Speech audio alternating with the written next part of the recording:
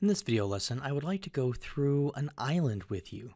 So rather than it being a pocket and cleaning it up, I now have an area that I want to clear the outside, but it's the same thing. And hopefully a good majority of these videos, if you've been watching them in order, they're all going to start going faster because we're just going to start repeating a lot of the same processes. So I don't want you to see this any different than a pocket. And it almost amazes me in the CAM that they still call them pockets and those types of things, because I use the exact same tools to clean up islands as I do pockets.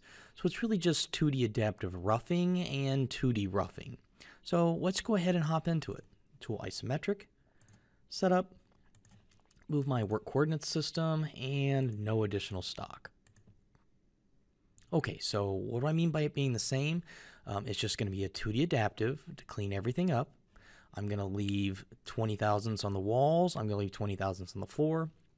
My 2D pocket's going to clean up the floor, and the 2D contour is going to clean it up. So why don't I just run through it really fast, and you kind of anticipate what it is that I'm going to do and which ones of the defaults I'm going to change.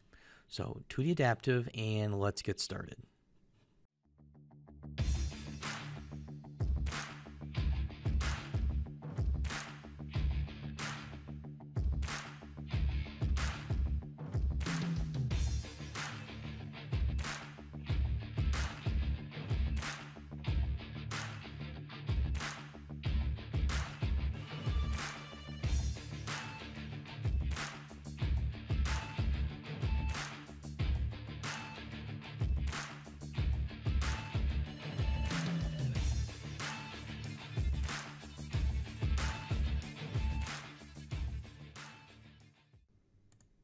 Okay, there we go. There's our 2D adaptive.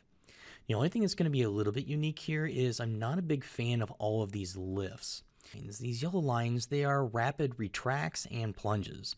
So it has to do with this climb milling. I've got everything going in one direction. So when it makes one pass, it actually lifts up, it rapids back down to the other end, and then makes another pass and does the same thing, lifts up.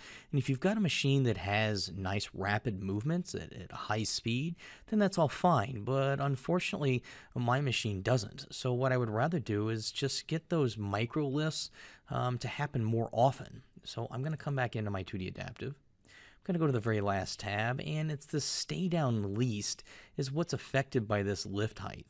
So I'm going to go into this lift height, or this stay down least level, and I'm going to go 40 to 50%, somewhere around there. And as soon as I do it, so let's do the 40%, you'll see that I have a lot less of those yellow stripes going up and down. Now I still have a couple of them when it's a really long distance. So when it's coming around here, it's lifting up, then rapiding back. But instead of the rest of them lifting up so high, it's just going to do that 40 thousandths, 60 thousandths lift, and then go over, and you get to control how fast that is. So right now I'm at a no engagement of 24 inches per minute. So if you've got a maximum on your machine, then you can now control that as your rapids. So if you can go up to 40 inches per minute, then you can change that to 40. If you can go up to the hundreds, then you could change this no engagement up into the hundreds. But instead of retracting all the way back up, it'll now just barely lift up, then rapid over, and then come back down. So let's just take a look at that. So simulate and play.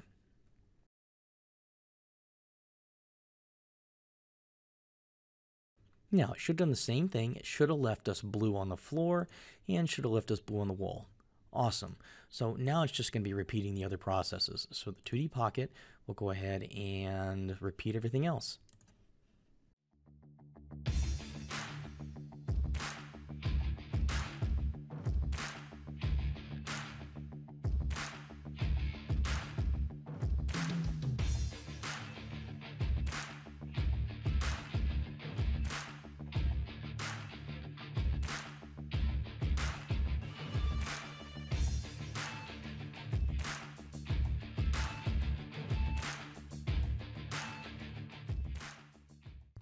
And it really doesn't matter if you put these ramping angles.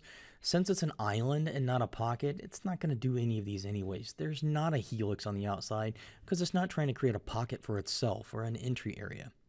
So we've got our 2D adaptive, we've got our 2D pocket that's cleaning up the floor, and then it's 2D contour time.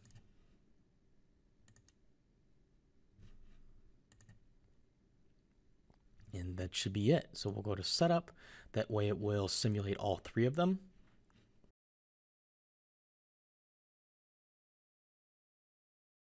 Do our part comparison.